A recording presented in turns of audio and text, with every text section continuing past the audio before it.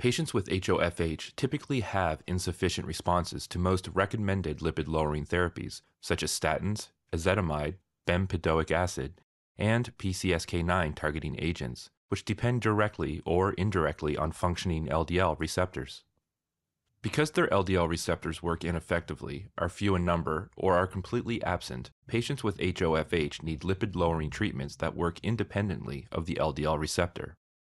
The body generates and utilizes varying sizes and densities of lipoproteins. Less dense lipoproteins, like LDL, are atherogenic, but increasing evidence supports that triglyceride-rich lipoproteins, such as intermediate density lipoprotein, or IDL, and very large low-density lipoprotein, or VLDL, may also be strongly associated with atherosclerotic risk.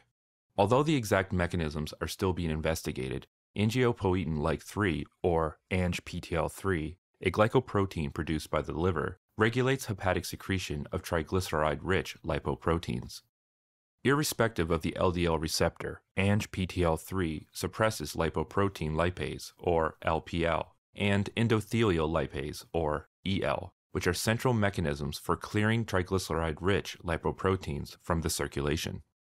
Evinacumab is a fully human monoclonal antibody that inhibits ANGPTL3, thereby increasing LPL activity. This promotes triglyceride hydrolysis of VLDL, leading to reduced production and increased clearance of LDL-C. In patients with HoFH without functioning LDL receptors, especially those with null-null mutations, inhibiting ANGPTL3 appears to reduce LDL-C through EL activity. This remodels VLDL, resulting in remnant particles that are rapidly cleared and depletion of LDL-C precursors. Consequently, evinacumab can reduce LDL-C by about 50% in patients with HoFH.